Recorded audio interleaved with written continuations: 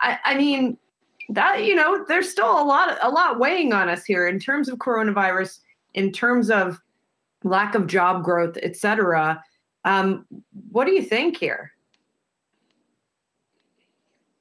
Well, good morning. Thanks for having us. I never thought I would agree with Austin Goolsbee on something, but I'm tired, just like everybody else is tired. I bet everybody was eating pizza last night. I know I ordered pizza and finally was not drinking coffee, but I'll tell you what, there you go. Listen, I think you have to take a deep breath and understand that we will know when we know. And we wrote a report about 3 o'clock in the morning and published a report soon after when it became apparent that we were not going to have a decision for a while. And the last line of my report, I talked about how Yogi Berra, the classic Yogi Berra quote, that it ain't over till it's over. And I think I'm an investment strategist. I invest people's money. I forecast the markets for a living. That's what I do. And I think everybody has to kind of stay in their lane and do their job. And I think the markets are up because much of the last 6 months, Julie, as we've talked to clients around the world, we have institutional and private wealth responsibilities at BMO. Everybody was convinced that we were going to have a blue wave. And there's been a lot of talk in the last couple of days of the relief rally. There was not a blue wave. I think there was too much emphasis on polls. We've been very clear for several months that politics have nothing to do with the absolute performance of the stock market. It's the trajectory of fundamentals in the economy. If you look back at the last 10 years and 10 years ago, that the recovery that we saw following the Great Recession was very slow. This one's going to be very slow. I know that the Fed and the stimulus packages have been very aggressive, but with this kind of overhang in debt, in the low interest rate environment, it's going to take a while for the economy to get back to where it was. Now, that being said, Julie, why the stock market is up is clearly fundamental. If you have zero interest rates and risk premiums, zero interest rates and risk premiums at all-time highs, markets are going higher, period. And the believability quotient of this bull market, which we believe has been in place for the last 11 years, we think it has 10 more years to go. And especially given the fact that the majority of clients still don't own stocks, you still have massive amounts of asset allocation focused on fixed income, and you have this notion of the fear factor and the climbing the wall of worry. We just think this thing goes higher, and it's going to be driven by the best companies in the world, which are, by the way, some of these tech stocks and communication stocks, which are the mobile society stocks and the stay-at-home stocks, because they have the best products, they have the best earnings, they have the best balance sheets, and the best cash flow. To us, it's common sense. All this other rhetoric in terms of binary discussions with respect to the left and the right, we're all just talking our book in terms of politics. Instead of talking your book, you should just focus on what's right in the economy and fundamentals. And we think it's the U.S. stock market. Brian, the tech rally has continued since you and I exchanged an email. Tech is out of the game. We exchanged that email yesterday. Tech is out of the gate hot again today. Do you think the move is a little bit overdone? I get that these companies have great fundamentals, but they're still likely to come under attack, even in a divided government, and that attack could continue next year.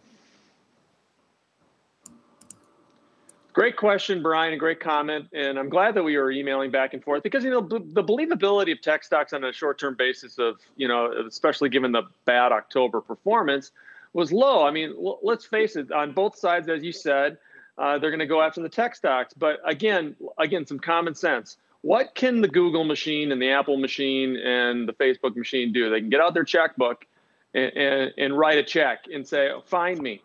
And that's probably going to be the most likely outcome, common sense. We are emotional in the marketplace. We're gonna go right to the goal line and expect we're going to break up these companies. The likelihood of breaking up these companies, again, common sense, is very low. I think more so, we're going to see more emerging technologies and more new leadership in technology, whether or not it's PayPal or Zoom or NVIDIA or Visa.